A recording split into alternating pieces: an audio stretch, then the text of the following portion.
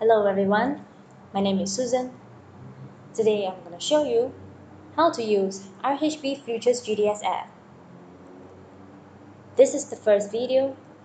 I'm going to show you how to download and log into RHB Futures GTS app in your computer. Disclaimer: this presentation is solely for information purpose only. Reproduction is prohibited. Okay, let's start. This is our body right here, RHB Futures GTS app. Make sure you got the RHB logo to get to the right app. We sometimes call it Ayers GTS as well.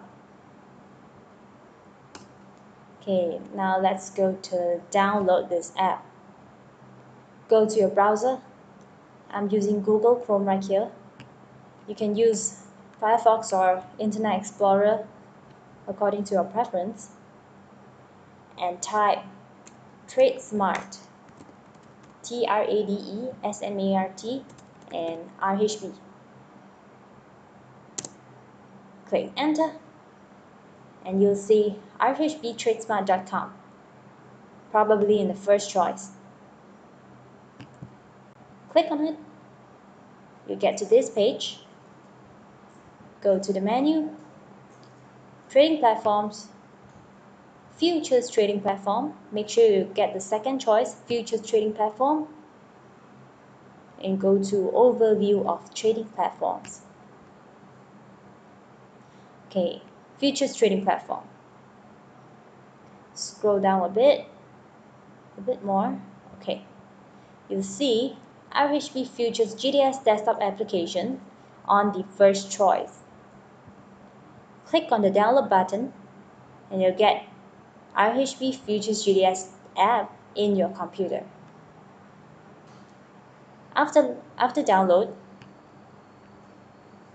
you open up to this page, this first login page. Also, make sure you have the RHB logo right here to get to the right app. First thing, server. We're choosing the default one, the first choice. This is the one that we are using. Next, user code. Key in your user code. If you are RHB client, your user code will be KH in capital letters and following by your account number. You can get your account number from your dealer. Next, key in your user password. If you're a first-time login user, you need to get your first-time login password from the call center. Okay, you can get the call center number from your dealer as well. Next, choose language. You can choose either English or Chinese and press login. After logging in, you'll come to this page. This is the settings that I like, so I set this as the default layout of my GTS app. When you're a first-time login user, it might show as a blank page like this. So in my next video, I'm going to show you how to set up your trading main page. Okay, that's all for today. Thank you for watching. See you next time. Bye-bye.